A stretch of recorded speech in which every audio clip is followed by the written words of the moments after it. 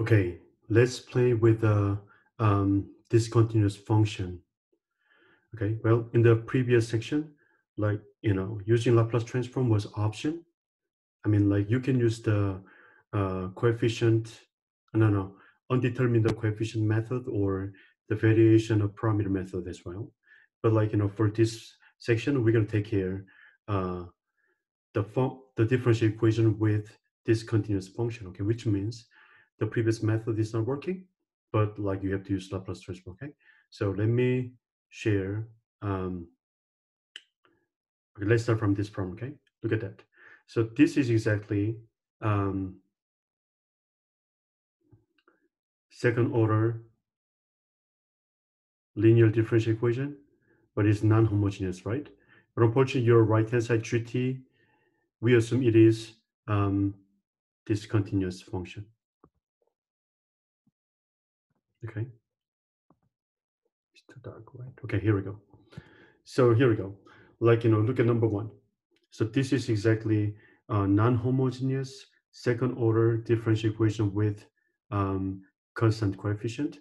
Unfortunately, since your right-hand side is discontinuous, there's no way to use the undetermined coefficient method or variation of coefficient.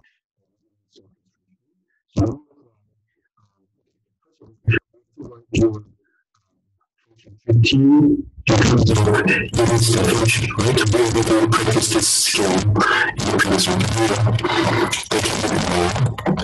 One times the starting point 5, which means u5t minus the terminal point, which is 2u20t, right? But second part, since it is equal to 0, you don't worry about it, okay? So your GT can be written by u5t minus u20t. Is that okay? So now let me apply the Laplace transform to the differential equation. Then it will be written like this way.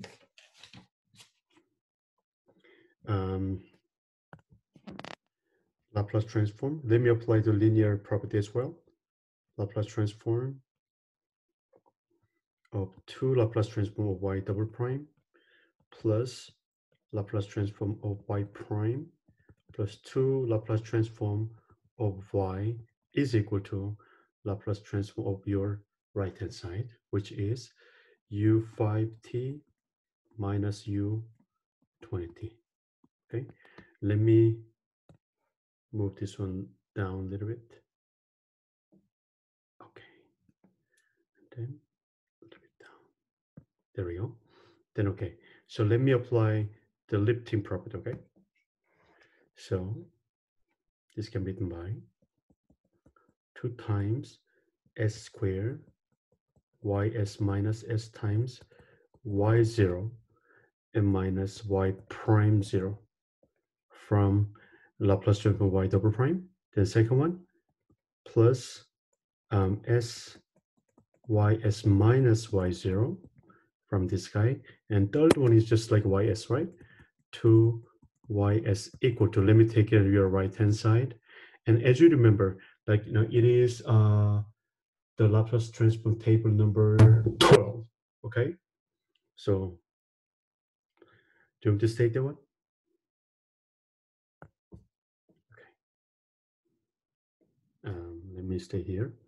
Number 12, which is Laplace transform of uct is equal to e to the minus cs over s, okay? So we apply that one, then your right-hand side will be e to the minus 5s over s minus e to the minus 20s over s. Is it clear? We are here now. Then let me plug in all the initial values, and all those are 0. Then, okay, this can be written like this way: 2s squared ys, and then we have this guy plus s ys, and we have this guy 2ys is equal to e to the 5s over s minus e to the minus 20s over s, okay? Then factor out the y Sn 2s squared plus s plus 2 equal to e to the minus 5s over s minus e to the minus 20s over s. We are here, right? Then as we did before, we're going to divide by 2s squared plus s plus 2 on both sides. Then, okay, let me move to the next page. Your y s equal to, let me write e to the minus 5s outside and 1 over s times 2s squared s plus 2 and minus e to the minus 20s times 1 over s 2s squared s plus 2. Is that okay? Then, okay, let me say this guy is, what to say? Let's say fs, and also this is same thing, right? Do you know why I do like this way? Let me state here, okay? And we're gonna apply the Laplace transform chart, number 13, okay? Here we go. 13 is Laplace transform of u c t and f t minus c is equal to e to the minus cs times f of s, okay? And look at that. We try to make this form on your right-hand side, then like inverse Laplace transform will be this form, uct and f of t minus c, right? So that's why we just make the exact same form with the table. Is okay? So now, let me try to find yt now, which is inverse Laplace transform of ys. Are you with me so far? Okay, so now it is equal to, look at that. So since we have like, e to the minus 5s, which means we must have u5t on your left hand side, okay? u5t, and since we have like f of s on the right hand side, then like in your real world, it must be f of t minus c, which means f of t minus 5. Okay, and we're going to do the same thing for the second term. It is minus u20t, and as we talked about it, it is f of t minus 20. But now we have defined f of t, where f of t is equal to inverse transform of 1 over s 2s squared plus s plus 2. Are you with me so far? Okay, I'm just like compare like your situation with a table. It's okay. So now we have to figure this out. Okay, and look at that. As I told you, like the partial fraction is really important, right? And we're going to do partial fraction, which means this can be written in terms of a over s plus bs plus c over 2s squared s plus 0, okay? So when you calculate this one, you can easily find that it will be, your a will be, your a, I did on my side, okay? Okay, let me write here again, okay?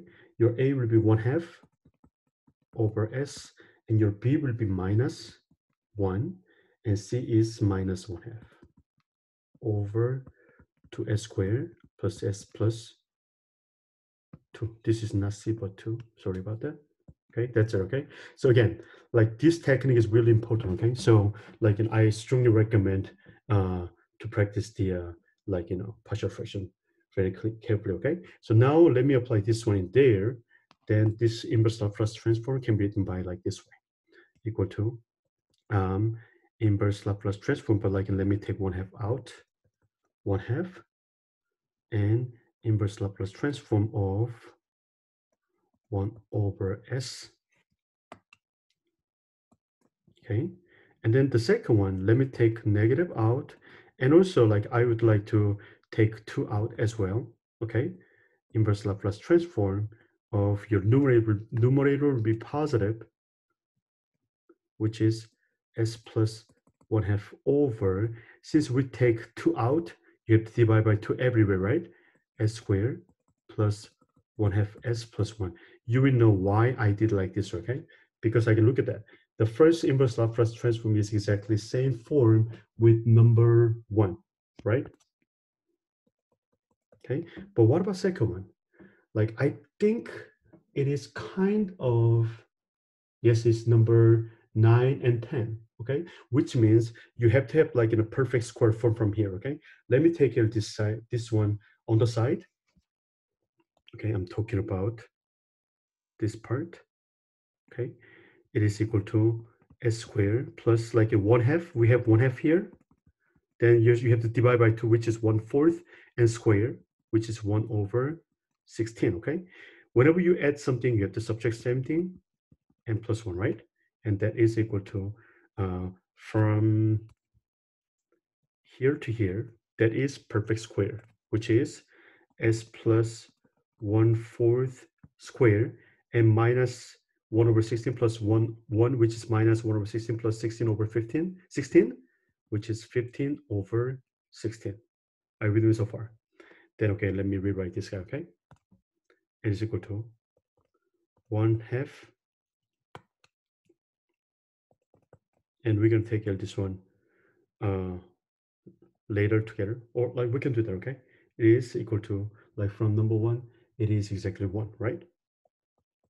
And then minus 1/2 inverse Laplace transform of s plus 1/2 over s plus 1/4 squared plus 15/16, okay? But like look at the number 9 and 10, okay? Let me write it, okay? Here we go. Let me state here, okay? Number 9 is Laplace transform of e to the at sine pt is equal to b over s minus a squared plus b squared, and number 10, Laplace transform of e to the at cosine bt is equal to s minus a over s minus a squared plus b squared, okay? We're going to try to match with this two, okay? Well, like you have to practice how you can match with the table, okay? So look at that. The first one, look at your denominator. It must be s minus a squared plus b squared, okay? Since it's like 15/16, we can make as the perfect square form, which is square root of 15/4 squared. Then that's exactly the same thing. I do not have to change anything, right? And we can change like this way, okay? And it's like, look at that. And this one looks like number 10, but it must be s minus a, which means this a must be matched with this a, okay? And like this is 1/4, but this is not 1/4, right? Then we have to make it 1/4, okay? So which means this guy must be equal to 1/4 plus 1/4, okay? Let me rewrite this one, okay? Let me take it this side only, okay? This part only, okay? Equal to Laplace transform, inverse Laplace transform of s plus 1/4 over s plus 1/4 squared plus, and we have like another 1/4, right? 1/4 over s plus 1/4 squared plus 15/4 squared. We are almost there, okay? But this first part is perfect. It's exactly same format with number 10. Look at that. A and A and A, and B square form, right? But this one is a little bit tricky. Look at that. It is number 9, definitely. But your numerator must be same with B, okay? Same with B, which is square root of 15/4, but it's not, okay? So we have to make it like that, right? Whenever you multiply something, you have to divide by same thing. Does it make sense? Let me rewrite this, okay? Then that is the very last step, okay? Is equal to inverse Laplace transform of s plus 1/4, s plus 1/4 squared plus 4 squared plus 1/15 times square root of 15/4 over s plus 1/4 squared plus That's it, okay? And is that like perfect match? That's correct. Okay, look at first one, s plus a, s minus a, s minus a, s minus a plus b squared. That's perfect. The second one is like your numerator, which is square root of 15 over 4 must be matched with this guy, okay? That's perfect form. Then we can apply number 9 and number 10 for here, okay? So here we go. Now, let me finish it, okay? We are working on f of t, okay? Don't forget where we are, okay?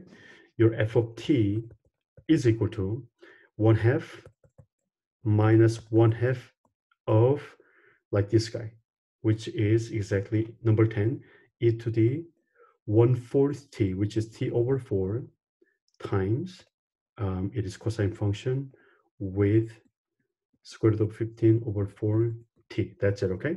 The second one, plus 1 over square root of 15 and number 9, which is e to the at times sine bt, right? So e to the at, wait a minute, it must be minus, right? Oh, sorry. This must be minus, right? Minus, okay, let me write this one as minus t over 4, and then sine square root of 15 over 4 t. What a beautiful thing. We done, right? So that's it, okay? But keep that in mind, this is not the answer, okay? But this is a part of answer, okay? Let me come back. My answer is this yt. Yt must be equal to u5t times f of t minus 5, which means we're going to plug in t minus 5 into my f of t, and minus u20t times f of t minus 20, which means we're going to plug in t minus 20 into my function. Is that clear? So let me do it, okay? Here we go. We have to make it a little bit smaller. Let me try. Please forgive me, okay? Okay.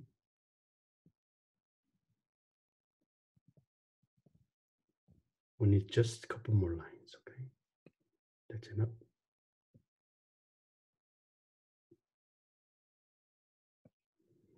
What a beautiful technology, right? We are here, okay?